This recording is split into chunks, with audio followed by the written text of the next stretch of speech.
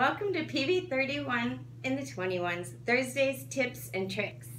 I don't know about you, but there are days that I really struggle with procrastination, and I had to come up with a way that would allow me to motivate myself when I absolutely did not feel like doing my list of to-dos. Have you ever felt like that? So I'm going to offer you a suggestion today that has really worked for me, and it's basically just setting a timer. It's called Beat the Clock. And what I do is I take my phone. You can either use your phone, you can use the timer on your microwave, you can use the timer on your oven, but ideally what you want to do is you want to make sure that you can set a timer for a certain amount of minutes. Now most of us are super busy, and so what you might want to do, because a lot of times the reason that we're procrastinating is because we're overwhelmed, is have a preconceived list to say, okay, I'm just going to do the dishes. I'm going to set the timer for 15 minutes, and in those 15 minutes I'm going to do the dishes.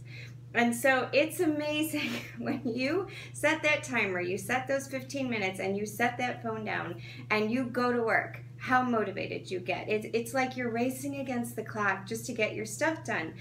You know what is really amazing about it though is this, is that most of the time it's not hard to stay motivated once we're in motion. It's like a car that's in momentum. It's easier to keep a car that's moving to move, but it's hard to get one that's sitting stationary to move. And so the whole point of beating the clock is twofold. If you are busy and you need to live on a time management schedule, then this is really going to help you, because you're going to set time in your calendar to go, today I'm going to sweep the floors. Today, I'm going to not go grocery shopping. Today, I'm going to get the laundry done. Whatever that is on your to-do list. And you only set that block, and you know what tomorrow's and the next days and the next days are. That will help you not get so overwhelmed.